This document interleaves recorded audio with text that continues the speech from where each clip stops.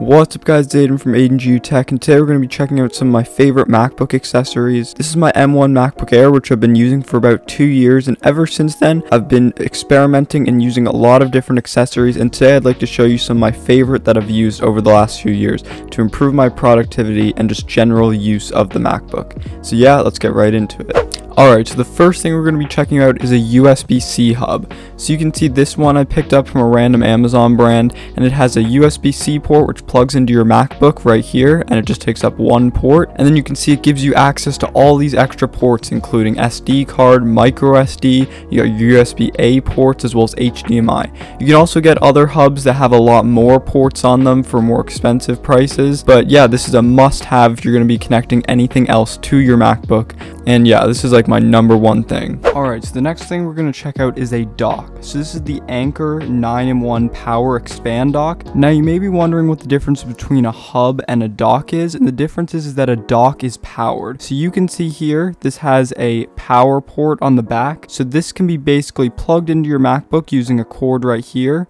and it gives you all these peripherals. So you got HDMI and Displayport, which is really nice when you want to plug in your MacBook, close the lid, and use it with another display.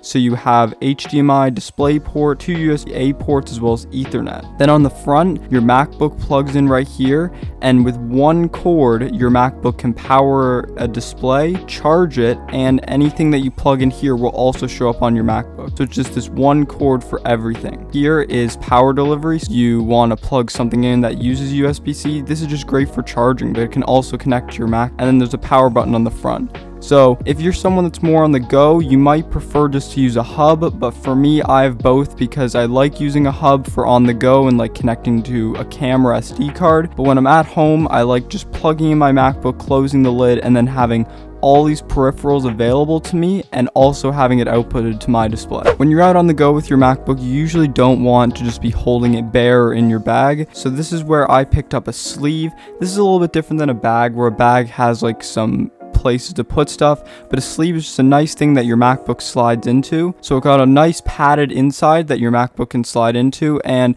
you can get nice leather ones. I don't believe this is leather, but it's from a brand called Comfyable, but you can get more expensive ones. And this just has a nice stitching around the edge, and it just slides your MacBook in, protects your MacBook when you're on the go, which I think is really important when you have something as expensive as a MacBook. Now, some of you may have noticed that MacBook screens get very dirty very quickly due to the glossy screen. So this is where I picked up Whoosh Screen Shine. So this is a very popular type of screen cleaner, and it comes with a bunch of these nice microfiber cloths, where one side is for actually applying the screen cleaner and the other side is kind of like a screen shine, so it buffers it up and stuff. And I've been using this for a few years. It comes in 2 sizes in the one package, and it comes with a big size and a little size, and you can use this for larger devices. And I've found this product to work extremely well for removing smudges, fingerprints, and everything else. And it's just nice having a nice clean MacBook screen instead of one that's riddled with a bunch of fingerprints.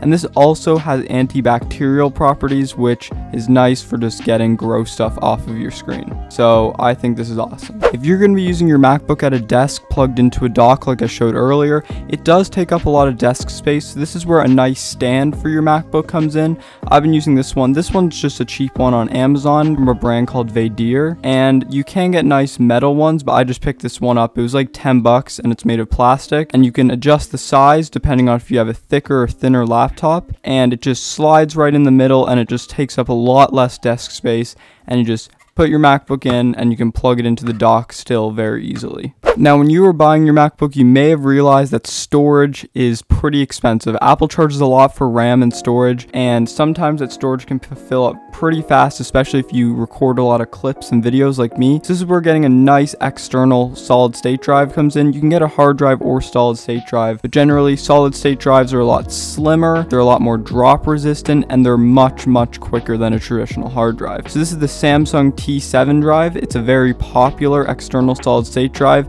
and supports Thunderbolt 4, which is 40 gigabits per second, which works with all the latest USB-C ports on MacBook. So this is the 500 gig model, but I believe it goes up to 2 terabytes. So all around, I've found this to be really nice for storing a lot of files on, and it's very quick, which means I'm able to actually edit full projects off of the drive instead of running it off my computer. So if you're just going to be storing clips, you can get a hard drive. If you're going to be doing more processes that need a lot of speed, picking up an SSD is definitely a recommendation for me, and I've really liked this one. Now the MacBook trackpads are very nice. They're some of the best trackpads on laptops, but when you're doing stuff like editing or photo editing, you may find the trackpad a little bit limiting. So this is where a nice mouse comes in. Now this is the Magic Mouse. I know some people don't enjoy the Magic Mouse. Some of you may prefer a different wireless mouse, such as the Logitech MX Master 3S, but this one is the Magic Mouse, and I like it for its ability with multi-touch abilities, where you can swipe and do a lot of gestures that are only found on the MacBook trackpad and are also found on this. Or with a traditional mouse, you can't do those gestures, which I use very frequently in macOS and I can't live without. Being able to use a physical mouse definitely is a lot easier when doing some photo and video editing, as well as if you're going to do any small gaming like Minecraft or any games that are available on macOS, a mouse is definitely a better option. And specifically talking about the Magic Mouse, this one has a lot of charge. I got this one back in August and I've been using it very frequently, and I haven't had to charge it once. It was at 90% when I got it, and it's at like 50 now, which is a super long lasting battery life, and it's something you want from a mouse like this, where you're just bringing it around for work or school and you don't want to ever have the hassle of charging it, especially when the charging port is on the bottom. Lastly, another great product if you're using your MacBook with an external display is a nice USB-C to Displayport cord. If you're not going to use a dock and you just want to use your MacBook with a display, there is no HDMI port or DisplayPort on it, and sometimes adapters can be a little bit annoying if the only thing you're doing is plugging into a display. So a dedicated cord for DisplayPort to USB-C or Thunderbolt is a nice thing to have. And yeah guys, that is everything in my MacBook essentials. If you guys have anything else that you use on the daily with your MacBook, definitely let me know in the comments, because I'd like to hear about it and maybe other people would like to. And if you guys enjoyed this video, make sure to drop a like and maybe even subscribe, and I'll see you in the next video.